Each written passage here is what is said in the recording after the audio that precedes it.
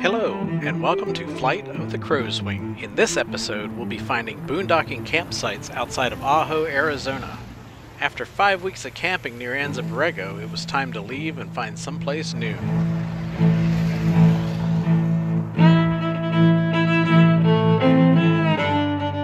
We pulled into the first site we could find and had dinner. In the morning, we moved to another campsite further into the BLM lands.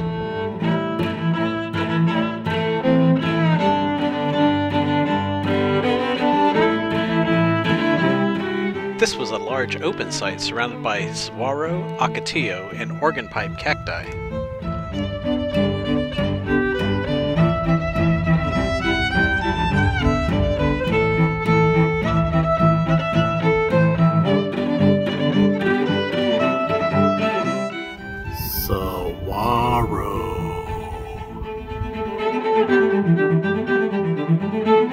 Saguaro. We decided to explore around camp. Probably not worth the climb up. You're not. On the way back down, there'll probably be a big rock slide. Probably, because You're like, why didn't anybody want to go up there? it's a long way down. Climbing up was difficult. Climbing down was much, much worse. Why did I ever think this was a good idea? I'm probably going to die. This rock is going to break off and I'm going to be crushed. All this for a not so great view. Ugh. We did find a nice place to photograph the truck and the trailer. The next day we explored the back roads looking for a better campsite or anything else of interest. Here we found a particularly large saguaro. Saguaro. It is very big.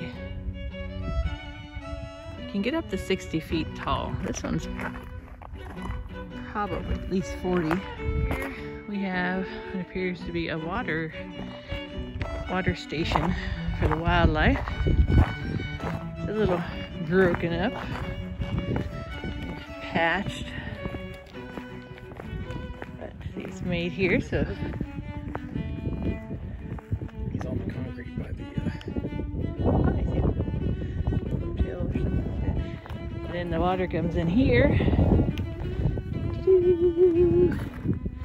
and then over here there's a ramp, and you can go down there and get a drink of water. Most of this road was doable in two-wheel drive, but one section required four-wheel drive and a spotter.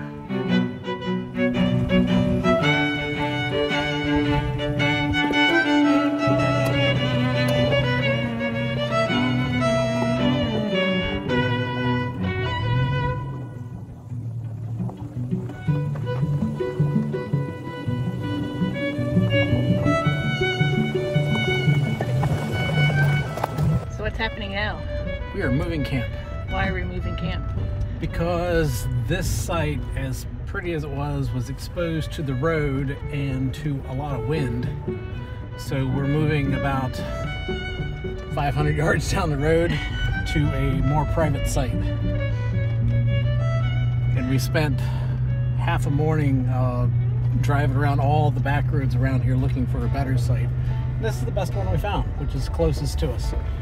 Go figure. Go figure. How long did it take us to break down camp? 26 minutes. Here we are at the new site.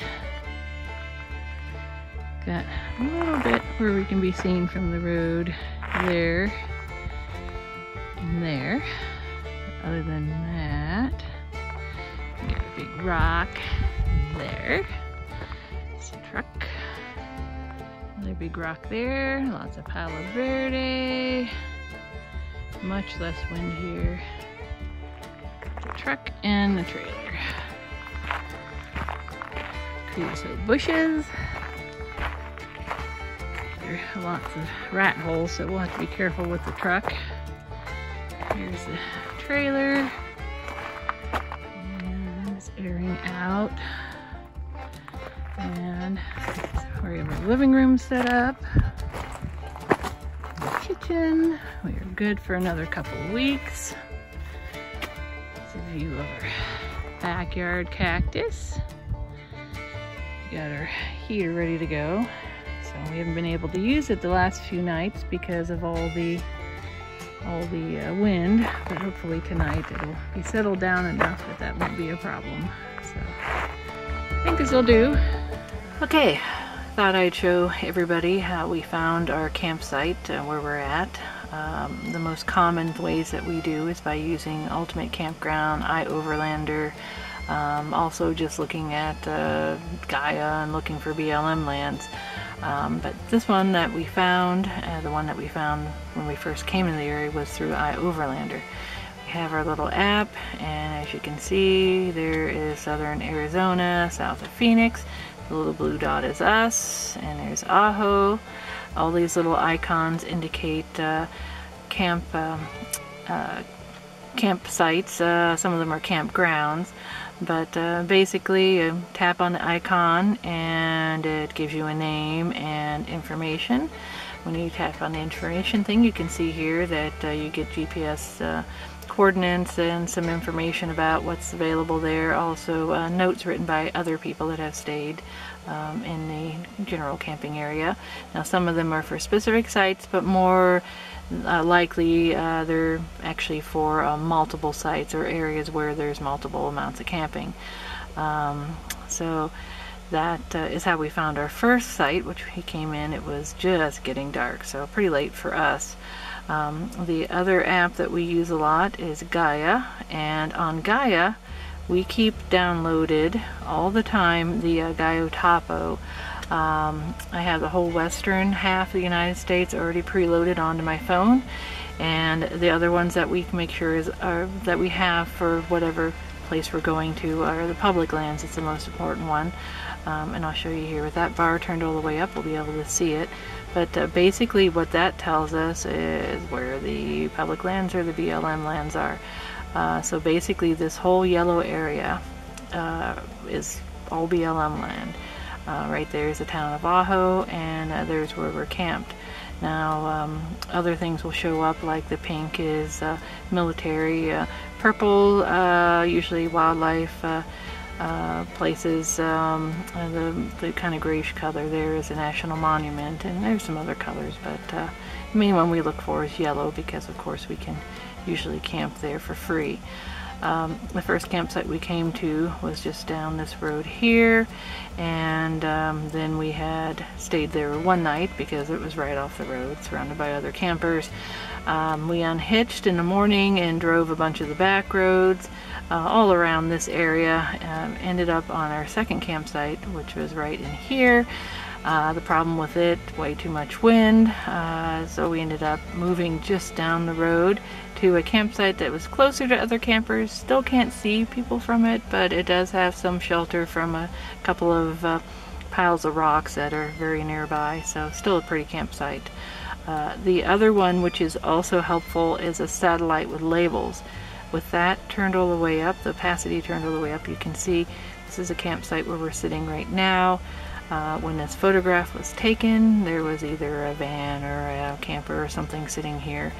But as you can see, at the first one where we pulled in was right off the road, and it's actually quite a few campsites that are visible through here.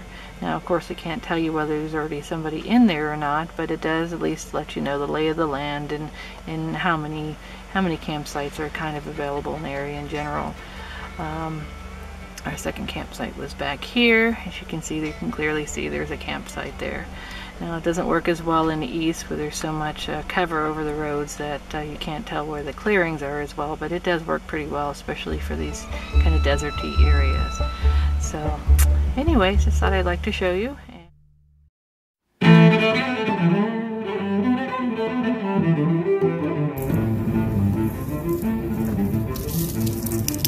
Did you see him with the arms? Give it to him. Thank you for joining us on our journey and in the quest for a perfect campsite. Stay safe And remember, if the chips are down, grab them and run. If you enjoyed this video, please hit like and subscribe.